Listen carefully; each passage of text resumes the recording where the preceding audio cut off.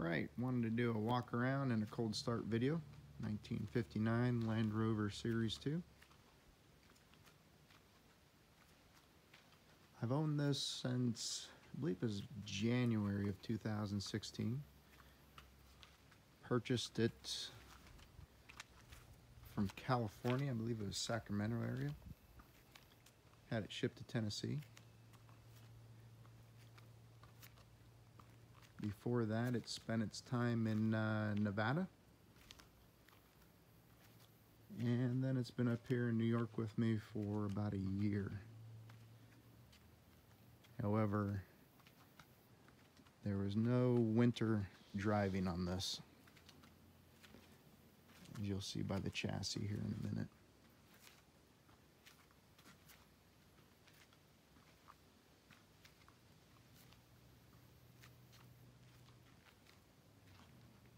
A little bit of history. The owner I purchased it from states he is the second owner. The first owner purchased it new in California and lived in Nevada, I believe, and that's where he bought it. When he purchased it from the widow of the gentleman that owned it, and for a little commemorance, he put his initials and the year of the Land Rover on a UK license plate.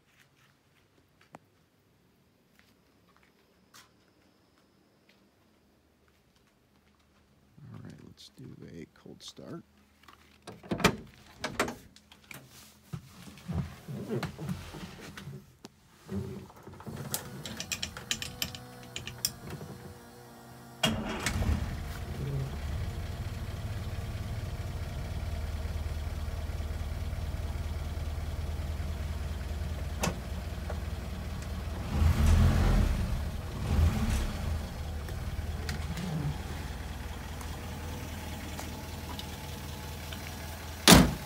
During the colder months, it does require a little bit of choke.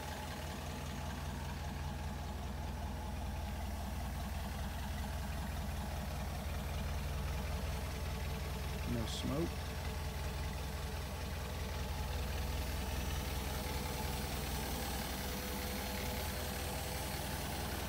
Pop the hood here.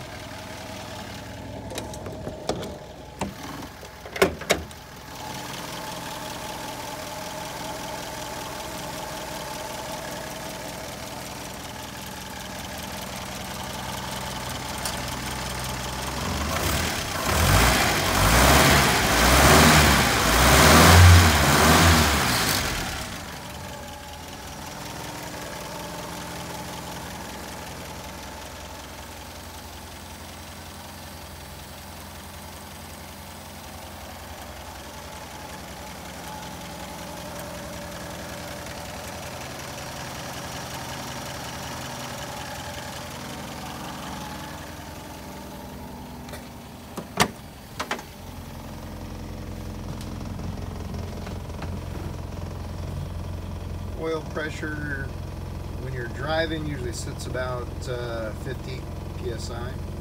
Temperature usually hovers around 175, 180, which is correct for that thermostat. Fuel gauge aftermarket works. Over here, the fuel gauge, the original fuel gauge, does not work. The amps are for a generator, not an alternator. And the speedometer does work.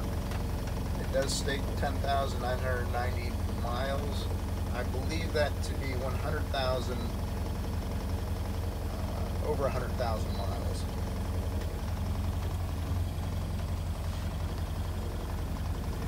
Your alternator light comes on, and your oil pressure light does not come on.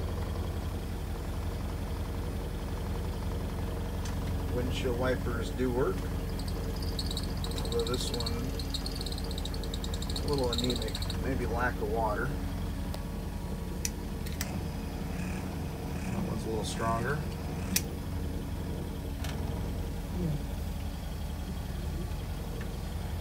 Lights do work. Interior lights, although hard to see, they do function.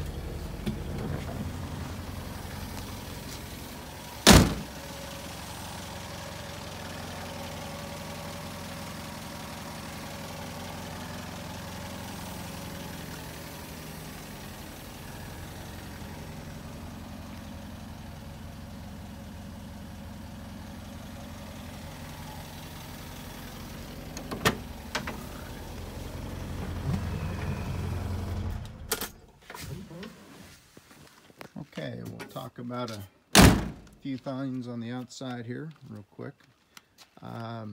Previous owner did replace the head gasket in the motor, and he replaced the clutch and brake master cylinders, which are located under this wing, which you have to remove to replace them. So in his wisdom, he decided to make an access panel for future replacements if necessary, and that's a big plus. The original owner did install a door vent, kind of popular back in the day, I believe, and that actually aids in cooling your feet motoring down the highway.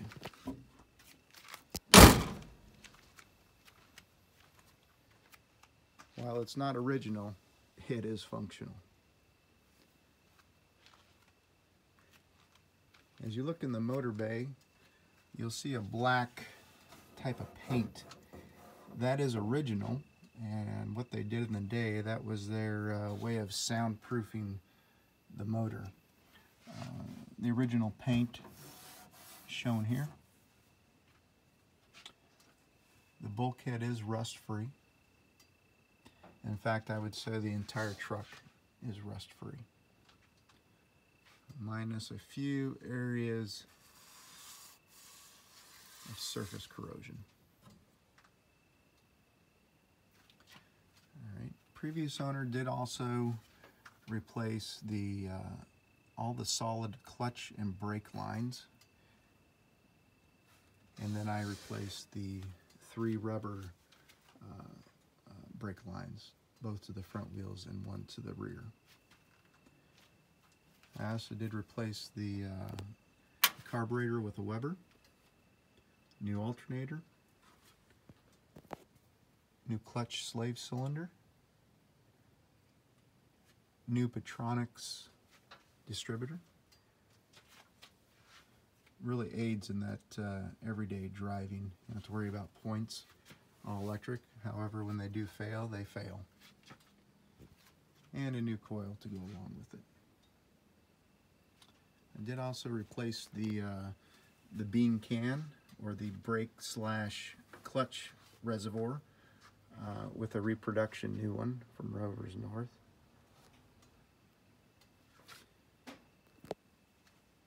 The radiator is original. I had it cleaned, repaired a small hole, and put her back.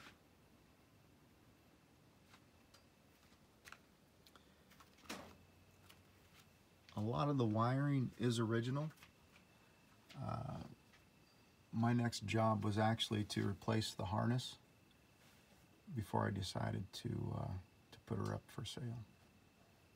But everything is functional. Over the years, previous owners have replaced bits of wire here and there.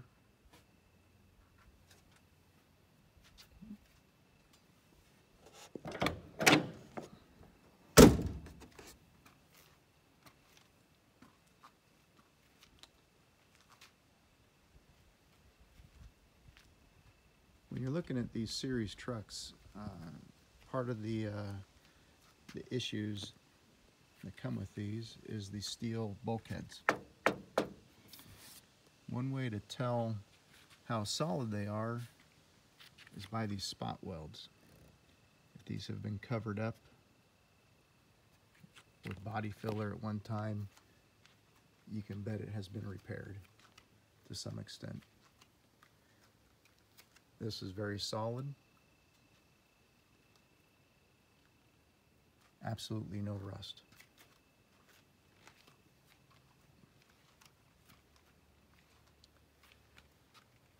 Now right here, what looks to be rust is actually primer. Previous owner did paint this. The original color, however, it's a slight more matte than the original, I believe.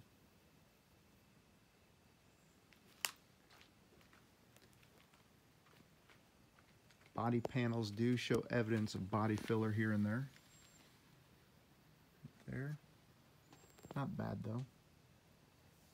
Panels are relatively straight though.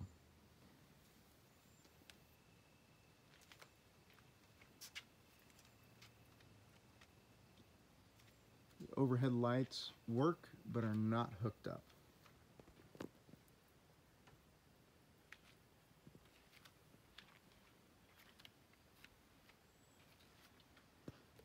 I did replace all the door fixings with stainless steel and the brass fixing that goes there. Again, what you're seeing here is not rust, but the primer underneath the paint.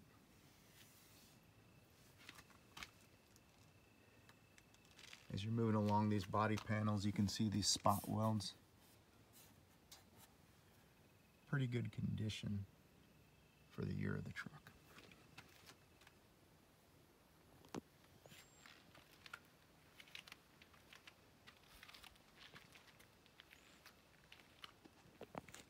Now, along with the auction is a painting I had commissioned. It's oil on canvas. I forget the dimensions of it right off bat, but this is a picture I took of it actually in Tennessee.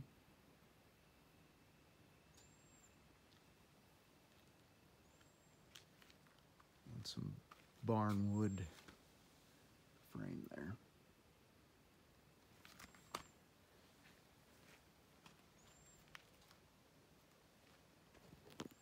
Roof rack is a Voyager.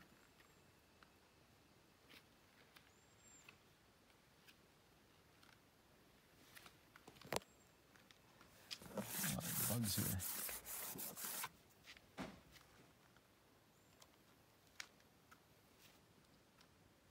And I had the addition of a World War II trenching tool. Kind of fit the part.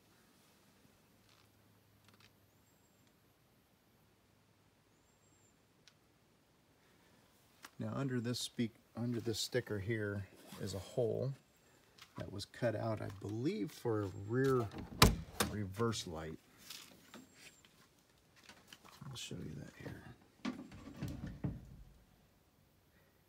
I don't know if that was original or added. Threw the snowshoes in there and the poles just for aesthetic purposes. The rear backup light does work. It is not hooked up.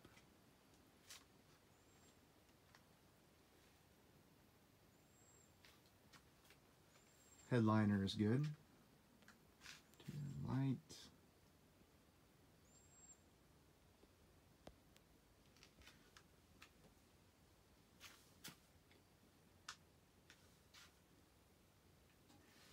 Again, you can tell in the back here their attempt at, I don't know what you would call that, some type of liner, very thin at the time. Floor panel is aluminum.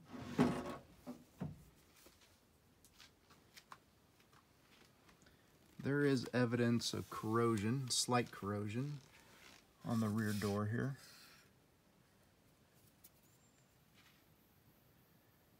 But very solid.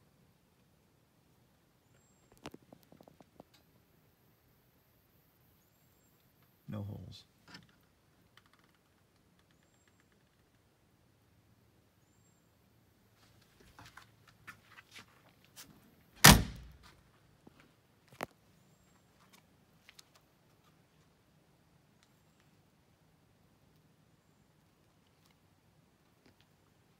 wheels were new from the previous owner. I've put about, probably 6,000 to 8,000 miles on them. These do have the aftermarket locking hubs. Fairy.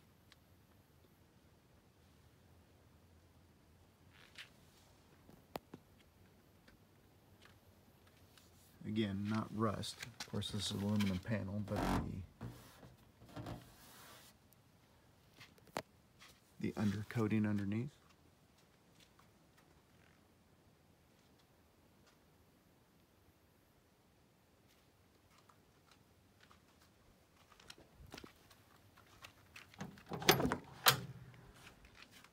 Doors are in good shape.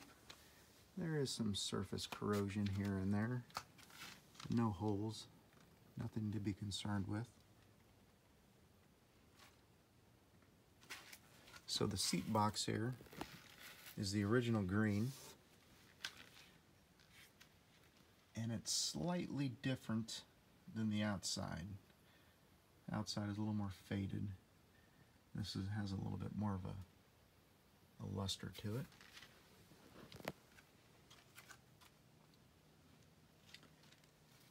Here's your third setting for air conditioning.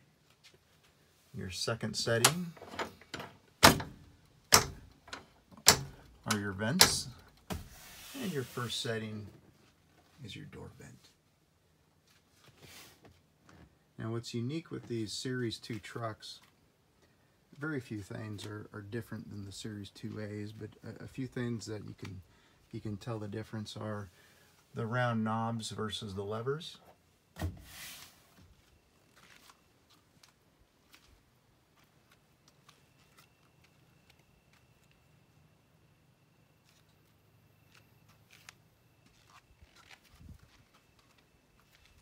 And this front piece right here is more rounded versus square. Those are some of the big differences. Not too many differences, but there are a few.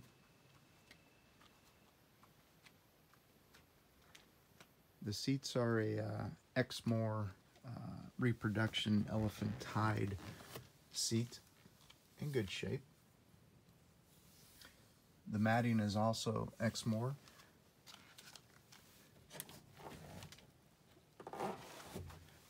There's a little surface corrosion on the floor panels. Nothing rusted through, but there is a little surface corrosion.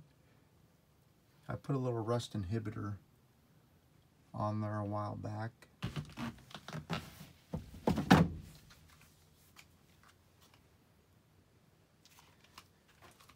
The seat belts in the day were an option, and I added these, although you could add a little more modern of a seat belt for safety purposes, but I like the aesthetics. Smith's heater, shin burner.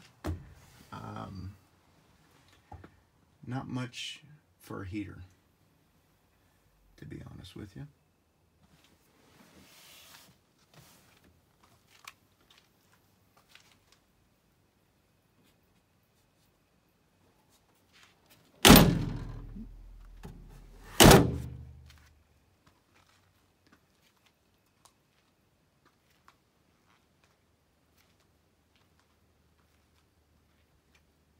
A little corrosion on the mirror fixings.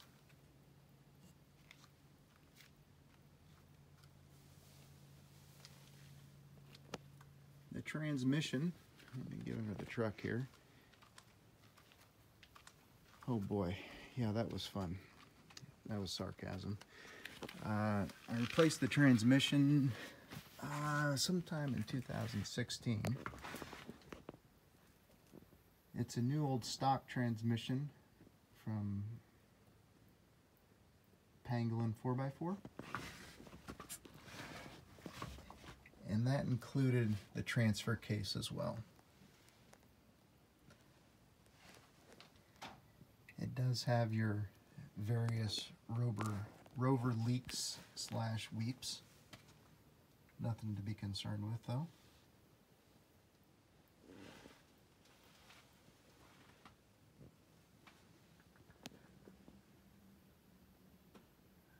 I also had the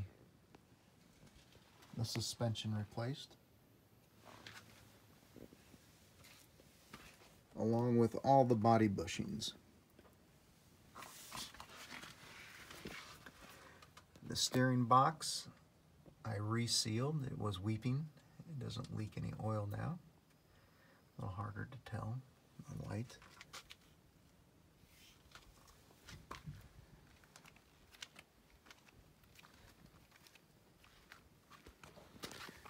If I can get any better angles.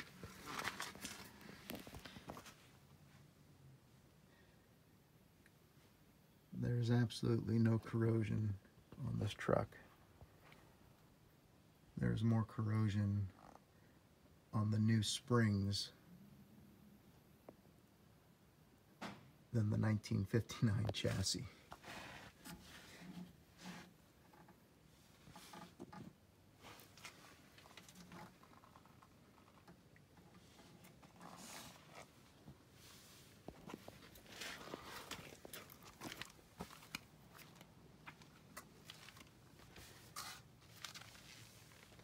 I also did replace all 4 brakes, both pads, or I'm sorry, brake drums and shoes.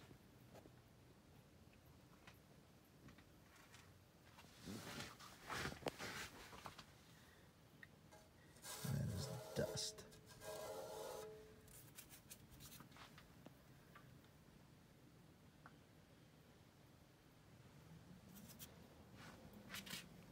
The second owner did replace the fuel tank as well,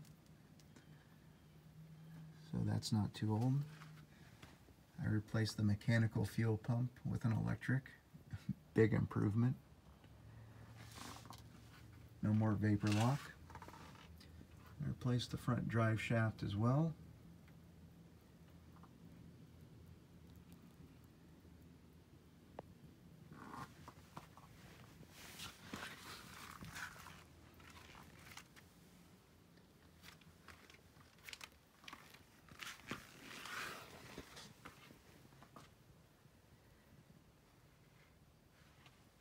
And I replaced all the ball joints with greasable ball joints.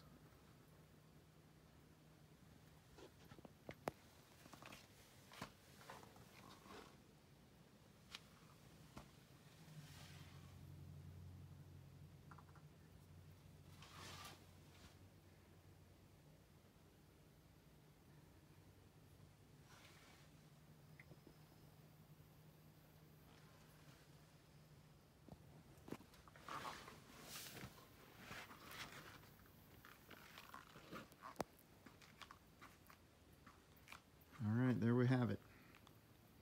If you have any questions, please let me know.